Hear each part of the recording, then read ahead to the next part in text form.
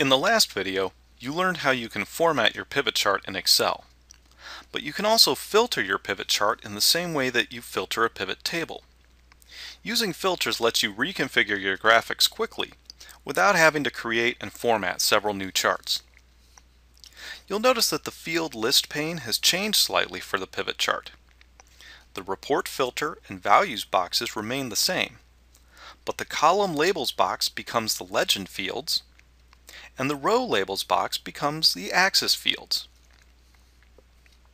The report filter can be changed by using the drop-down menu located in the upper left corner of the chart. Click on the drop-down menu for region.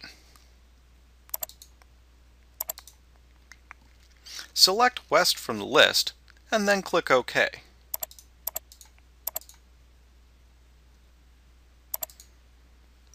The pivot chart updates to display the average salaries from the western region of the U.S.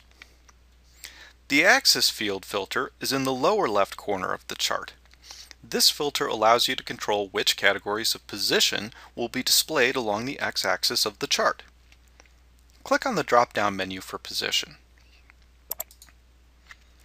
Now click on the checkboxes so that only the salaries for operations and sales positions will be displayed.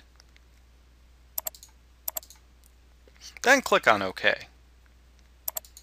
Again, the pivot chart updates to show only the salaries for the two positions we selected.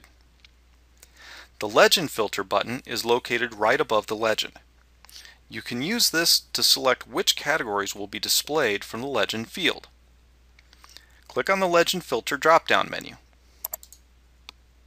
Next, click on Female to deselect that gender and only display the data for males.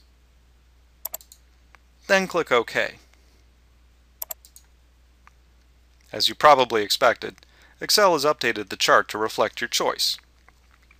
By now you probably have a pretty solid handle on the filtering process, so we'll end here. This also wraps up our video series on pivot tables and pivot charts.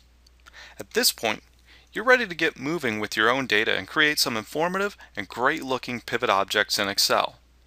These will come in handy as you move forward in our series on statistical analysis, and I look forward to seeing you in the next section.